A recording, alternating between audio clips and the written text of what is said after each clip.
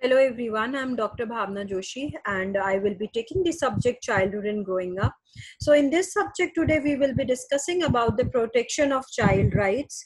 Now this topic is in your unit 4 of subject childhood and growing up, period 101. So in this topic, we will be studying about different organizations which work in the area for the area of child right. The first one is the UNICEF. The full form of UNICEF is United Nations National Children's Emergency Fund. Now, this was created in United Nations General Assembly in 11th December 1946. Now, the UNICEF aims to provide emergency food and healthcare services to the children in all the countries. Now, UNICEF works in approximately 190 countries to protect the right of the every child. Now, the UNICEF believes that all children have a right to survive, thrive, and fulfill their potential to the benefit of the better world. So, the UNICEF also helps government of different countries to improve the quality of their children's life. So they help countries in raising the funds and promote health and well-being of the children and promote the rights and well-being of the children also. So after UNICEF, it is WHO. Now the role and contribution of WHO. WHO is a World Health Organization. It was established on 7th April 1948 and its headquarters is in Geneva, Switzerland.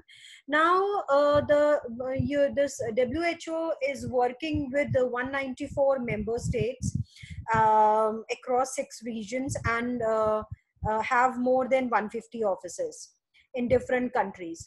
Now, WHO basically deals with the health organization. That means all the diseases which are related to, which are communicable diseases like influenza or HIV, or non-communicable diseases also like cancer and heart diseases.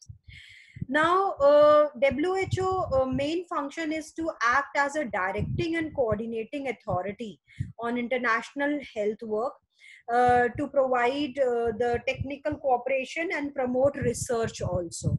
So basically, they direct and coordinate international health work. They promote technical cooperation. They assist the government of various countries in strengthening the health services. Then they help in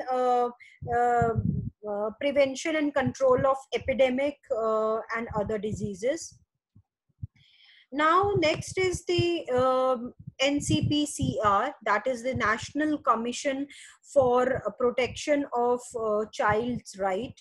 NCPCR, that this organization was set up in March 2017 under the Commission for Protection of Child's Right 2005, Act of Parliament December 2005. Now, National Commission for Protection of Child Right basically emphasize on the principle of universality, that every child has the right to get education. So it defines the priority and action for the most vulnerable children. That means the areas in the backward areas and communities in which children are living. They work for this. So they examine and review the safeguard provided for the protection of child right in these areas. So they examine all the factors that inhibit the enjoyment of right of children. Basically, the children who are affected by terrorism, the communal violence, riots, natural disaster, domestic violence, HIV, prostitution, pornography, torture, and all that. So they promote research in the field of child right also. They promote and they produce and spread information about child right also. And they promote incorporation of child right in the curriculum also, and in teacher training area also, so that every teacher and student should be aware about the various child rights. Next organization is NHRC, that is National Human Right Commission.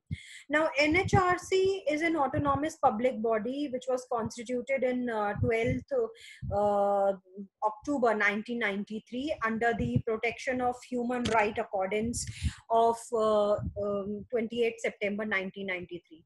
Now, this is an autonomous body and was created by Act of Parliament. Now, this in this authority to recommend payment of compensation or damages is also there. NHRC is the National Human Right Commission of India, now who is responsible for the protection and promotion of human rights. That is, they say that rights relating to life, liberty, equality, dignity of individual granted by the constitution or embodied in the international covenant.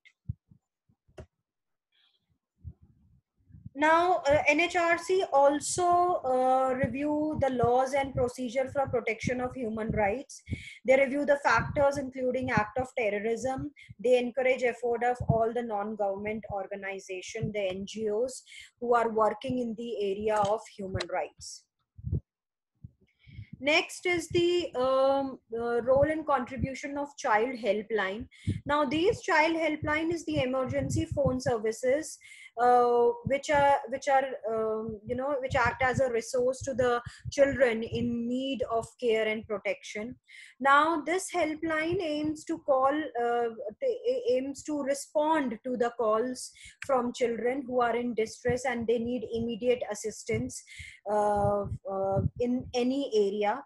So this helpline was started in 2003 with 181 child helpline in 147 countries. Now this our national helpline is 1098. So after calling 1098, as per depending on the nature of the call, that what assistance and support the child needs, advocate counseling is done over phone, and advocate information and services is provided. Immediate if immediate help is needed by the child, that is also provided under this helpline. Next is the role and contribution of NGOs. NGOs, as we all know, are the non-government organization, and they are essentially academic organizations, children's organization, and allied system, and the whole community. So, Bal Raksha Bharat, commonly known as Save the Child in India, is a non-profit organization who works to improve the lives of the children. Their headquarter is in Gurgaon. The other NGOs who work to save the children, for the rights of the children, are CRY, that is Child Right and You, Goonj, HAQCRC, that is Haq means right, and CRC here means Center for Child Rights. So Haq CRC, this is also an NGO. So I hope you all understood about the various laws and organizations, the various laws which are made for the child protection right. I hope you all understood it. Thank you very much.